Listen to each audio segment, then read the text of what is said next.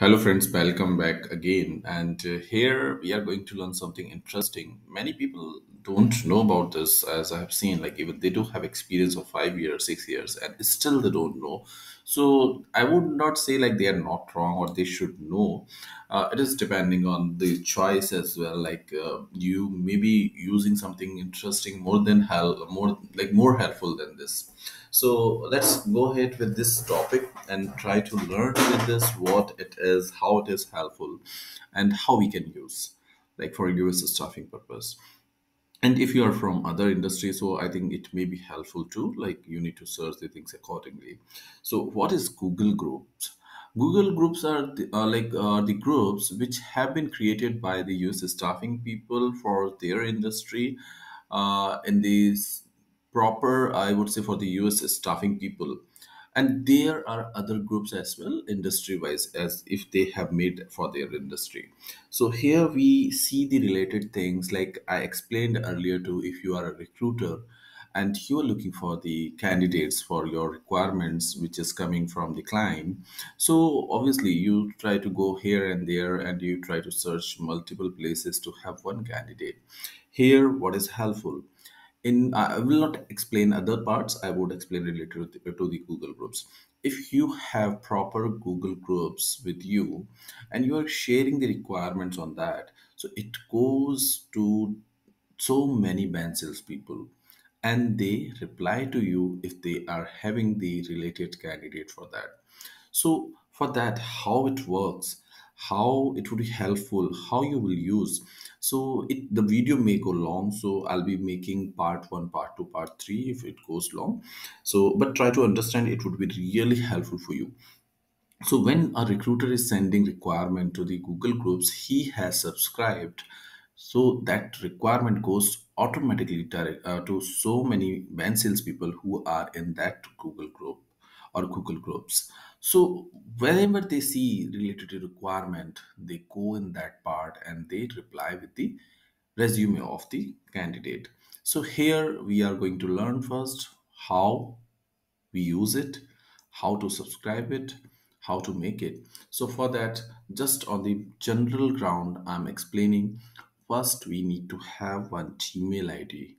You should have Gmail ID. I would suggest not to use your personal Gmail ID because it would be getting so many requirements daily basis. It may be like more than 10,000, 5,000, or maybe more than that.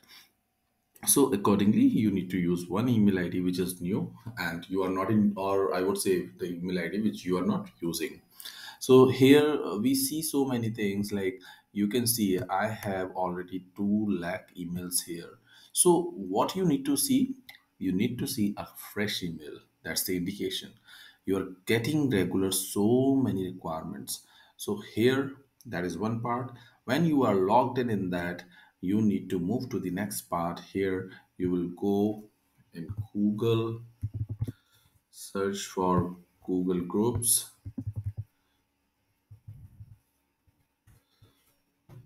You will click here, you will get Google Groups page. Make sure you are logged in with the new email ID which you want to use for that. So using that email ID, you will be logged in. And here you can see this email ID related Google Groups, which I have already added. But let's ignore those groups. I would explain how we can use it. So these are the two basic parts for now. One is Gmail ID, which is having like no usage for you till now, and you're going to use it freshly only for the requirements purpose or anything. So here again, like the email flow would be very high. So make new email ID. Other than that, Google Groups. In Google, you will search Google Groups, you will open that and make sure you are logged in with the correct email ID. Okay, these are few options in that. Those you can see.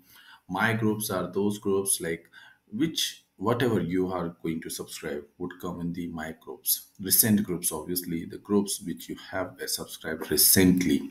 Favorite groups, obviously, like you can mark few groups as favorite and you can use, and start conversations as like you must have been using like WhatsApp or something, another chat methods where you can mark from proper messages, starred or favorite or something like that. This is nothing more than that only.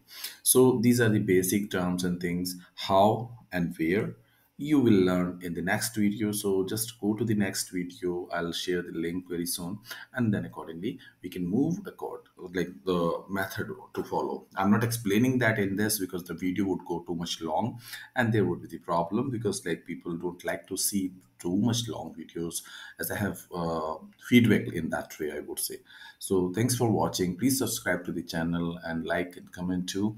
I would be waiting for you to for my next video, and just come there and see that how we use this group for us. Thank you. Bye bye.